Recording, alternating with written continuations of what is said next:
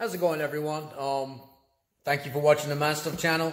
This is going to be a quick unboxing and install of a flex fuel kit that I got. Ordered it from Texas Speed. It is the SMG flex fuel kit. So let's go ahead and spin around and take a look at the box. Alright, so it comes in this gorgeous packaging.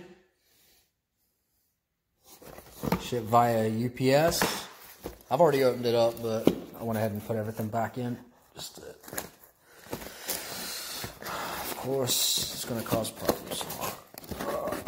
I just got off work. I plumb for a living, so that's what that blue stuff is. I promise you, I did not punch a smoke. Alright, so we get stickers. SMG Speed. And then I ordered it from Texas Speed, so we got a Texas Speed sticker right there. It's going to go on the wall. I thought this was kind of funny. You get a little flex fuel badge. I don't think I could bring myself to put that on my car, but I still think it's kind of neat. And then we get the flex fuel sensor right here. And then, yep, so we got, I know where it connects, but I guess it didn't come with instructions, which I'm going to go ahead and figure. I already kind of watched a few videos on it. Quality seems good. I mean, it's just basic GM product, I guess. Harness is right there. I'll have to figure out where the hell that plugs in. And I know that this white wire right there goes into the ECM, and it's got the little pin out there. So we'll go ahead and move over to the car and go ahead and start putting this thing in. Hey guys, all right, so we're gonna go ahead and do the flex fuel install. I am going to connect to this fuel fitting connector right down there. We're going to be pausing this often because I don't want to one-handed this. But let me go ahead and disconnect that. Okay, 20 seconds in, issue number 1. This is the clip that holds, it's like a safety clip that helps to hold the two fuel lines together. It just comes right off. Spent minutes trying to fish it out. So when you pull that off, make sure you hold onto it real good. Alright, we're going to go ahead and relieve the fuel pressure on the fuel rail. Over here, there's a little Schrader valve. Take that off. Put that someplace safe. And I'm going to relieve all 58 psi of fuel pressure, of which there really ain't much. Alright. All I'm doing is just pushing that little pin in. And nothing's really coming out, so we don't have any fuel pressure. Car's been sat. Fuel will come out when I disconnect that, so I'm going to make sure I have a rag to soak it up. After much fucking about, using this tool, 3/8 was able to wiggle the connector off the little thing down there. So now we'll go ahead, stick the flex fuel sensor on. Alright, so the flex fuel sensor comes with this connector with that thing that I just, let's get a zoom on it, with that thing. So, I mean, I'm assuming that you unscrew it, push it in, slide that over the tube, and then tighten it down. So maybe that's a safety. I'm hoping that it's push lock right there, but that's the only way that it seems to be able to go on. I shall attempt and report back. Okay, so a little bit of a pain in the ass to press back together, but as anticipated, this presses onto that. The fitting I pointed out previously presses onto the bottom, and then you screw the little safety retainer in just for safety. And then we're going to go ahead and take that safety clip that we took off earlier, if I can find it, and put it back on. Alright, as I said, I can't even see. Need to put this clip back on, and I'm guessing it goes like that. It's so hard to tell. Would it go upside down? I can't see going upside down working. Yeah, that doesn't make sense. So it has to be on the other way. So we clip that on. And then it goes underneath it. Top like that. Okay. I have absolutely no idea how that works in the scientific world, but apparently it does something. Chevy thought enough to put it on every vehicle, so it must do something. let's go ahead and skip over to the wire. Okay, so after a little bit of internet-y research, I found out that the sensor connects into or draws its power from this coil pack. Well, a coil pack, I don't think it matters.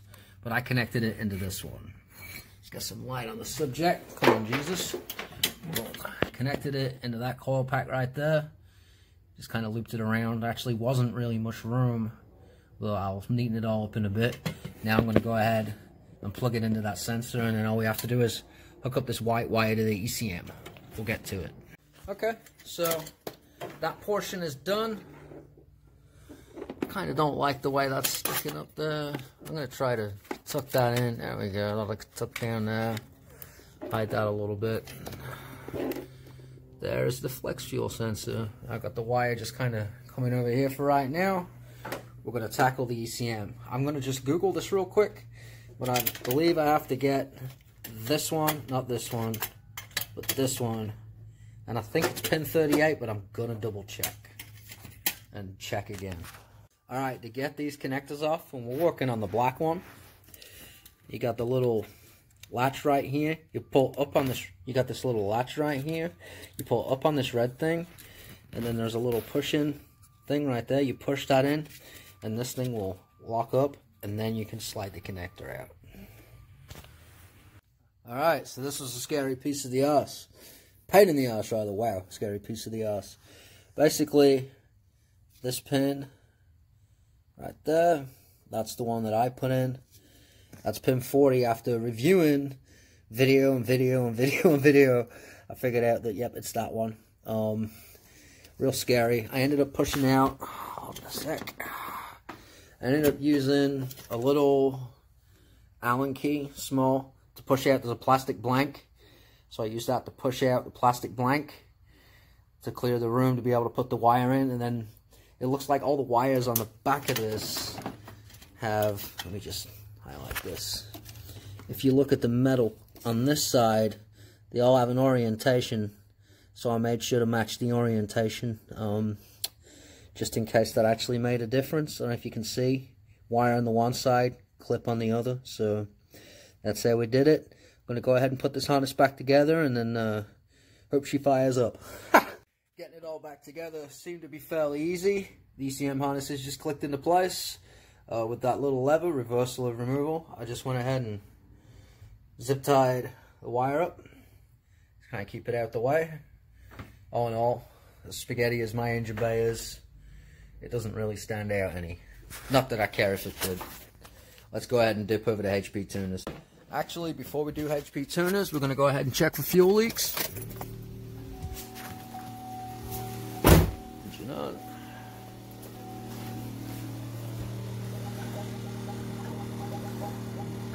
Seems fine. That noise, that bubbling, that's my scavenger pump gurgling oil back into the system. Unfortunately, when I installed it, I put it below the oil level because I'm smart. Just cycle that a few times.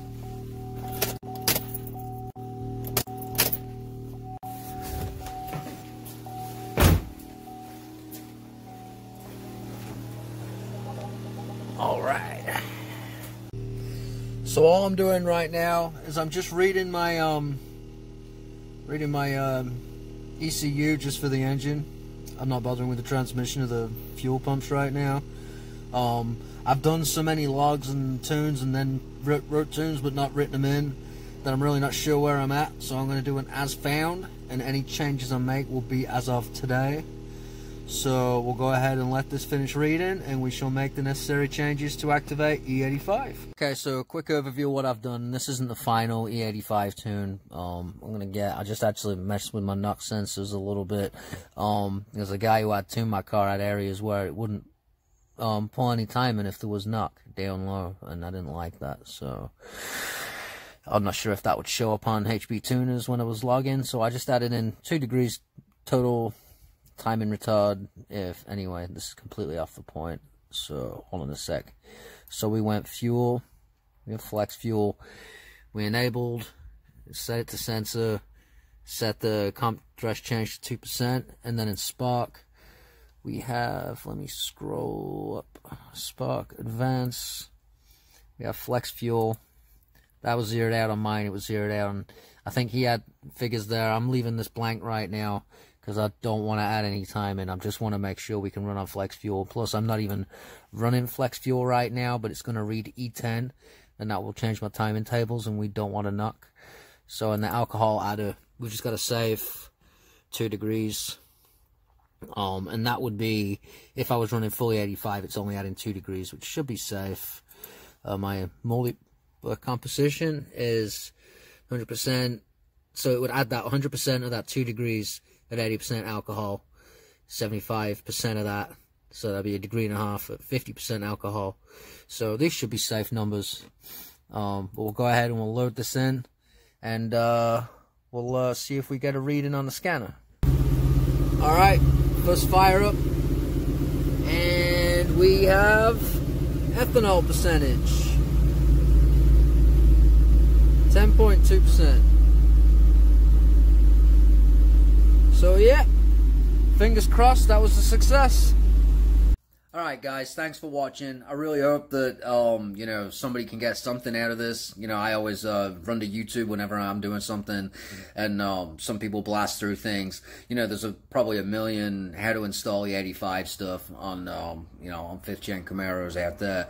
I tried to maybe just point out, like, you know, the stuff that gets me, the stuff that's, like, you know, difficult or weird, like the clip just, you know, you expect it to kind of stay attached but it falls off. Things like that. So good luck with everything.